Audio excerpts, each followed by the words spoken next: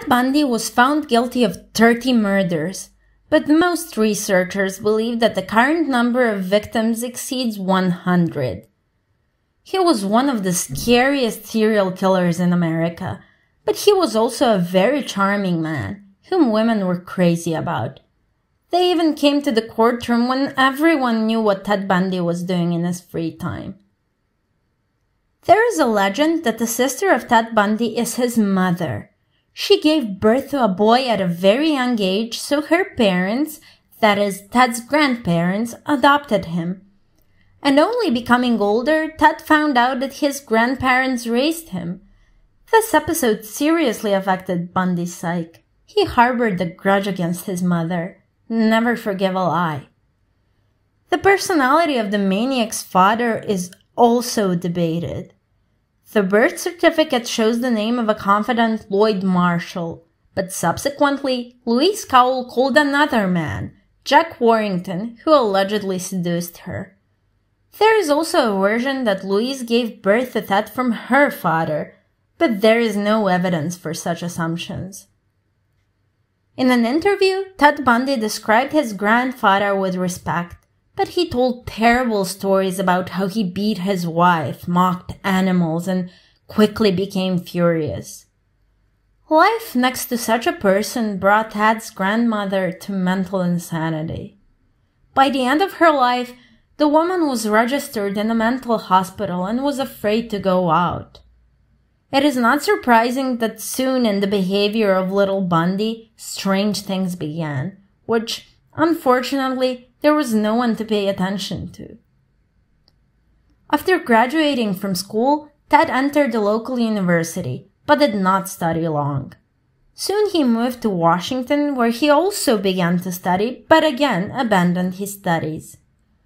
Bundy worked for some time in various places, and then, in the early 1970s, again decided to go to university.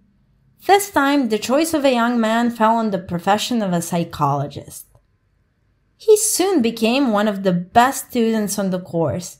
Professors praised an exemplary student. Then Bundy met Anne Rule, who later became the author of one of the criminal's most famous biographies. She will tell in her books about the charm of a maniac.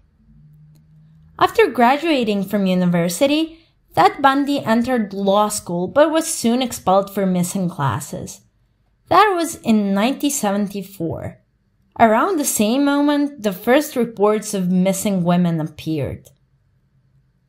The maniac had an eye-catching appearance. Curly hair, blue eyes, athletic physique, and stylish clothes. In 1969, Ted met his future wife, Liz, who incidentally had a small daughter. They began to live together. In some years, Ted worked on the helpline of the Crisis Center for Suicides. His friends recall that he did it very well. He communicated with women, especially calmly, and always discouraged them from committing suicide. Bundy later, worried about the level of violence against women, issued an instruction entitled, "So women should defend themselves against rapists." There were handy and necessary tips. The only thing, he forgot to warn that you need to protect yourself from him. To catch his victims, Ted put on a plaster and pretended to have a broken arm or leg. He asked the girls to help him put books in the car or to bring some things, then hit on the head and drove to the forest. What did Bundy say about himself and his crimes? "I was not one of those who stagger around the barns or bum. I was not a pervert in the sense that it was enough for people to look at me and say, 'I know that something is wrong with him.' I was an average person. I had good friends. I led a normal life, except for one small but mighty and destructive moment that I kept dearly secret." Even after Bundy's guilt was proved in court, some people did not believe that such a nice person could cut off the heads of women. Moreover, Bundy was liked not only by women who came to the courtroom and built his eyes. He managed to charm the lawyers, the prosecution, and even the judge. One woman once stated in a courtroom that she would not have refused a man like Ted Bundy. For Bundy, in principle, this was normal, but there is one strange detail. The women represented the prosecution. Interestingly, Ted Bundy unexpectedly proposed to Carol Ann Boone during the final stage of the trial. She was his former colleague in the presence of the press. They got married in the presence of a judge.